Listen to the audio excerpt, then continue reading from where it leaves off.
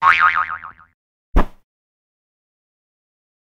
hey, hey, how are you, Year 4? Nice to see you. Now I've got a fun investigation, a fun maths investigation for you today. You are going to become developers. I got a letter last night. In fact, let me go and get it for you, I'll read it.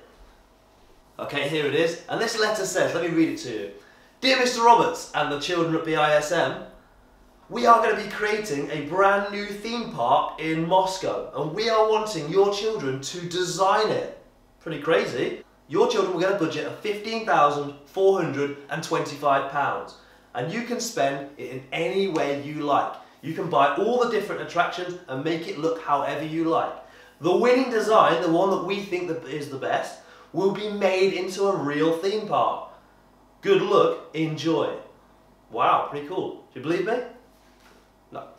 But that is your chance. So, you have got to make a theme park. I have included some graph paper in the link below, so just click on the link, open up the attachment, and you can download and print some graph paper. If you don't have any graph paper, or you can't download it or print it in any way like that, don't worry, just do it on any paper you can and just try and estimate what you think the squares would look like. That's fine as well, just make it look neat and make it look legible, okay? Now, as it said in the letter, you've got £15,425 to spend, and you can spend it in any way you like to create your theme park to look in any way you want, okay? There is a list of requirements that you need to include, and then you're free to go and add whatever you want. Everything has got different prices. Now, you can go around this in a few different ways. What you can do, if you want to, you can always just deduct or subtract whatever you're buying off your rolling budget. So your budget will keep going down the more you spend. So you can just keep subtracting if you want, or if you want to include a little bit of addition to your work, then you could add a couple together and then subtract it off, okay? For example, if I'm starting with a budget of £15,425 and I want to buy a burger store, that's gonna be my first purchase because I like burgers. So I'm gonna do it, set it out in my subtraction, 15,325, and I'm gonna subtract 250. Okay, so let's work along, starting from the smallest value. 5 subtract 0 is 5.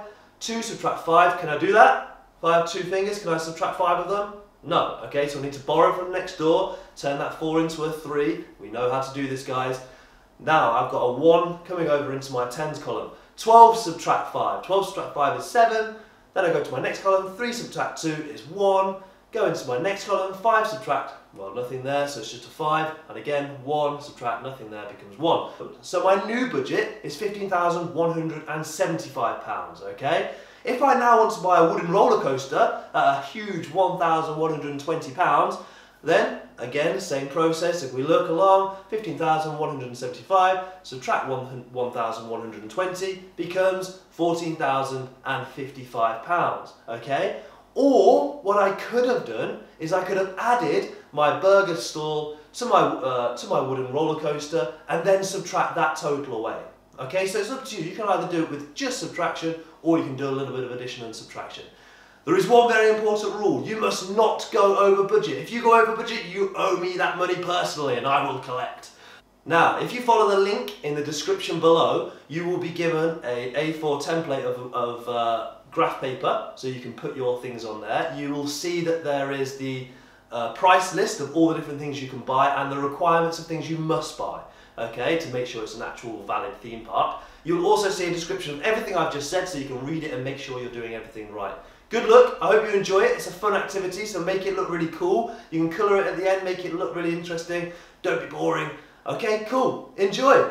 Thanks very much.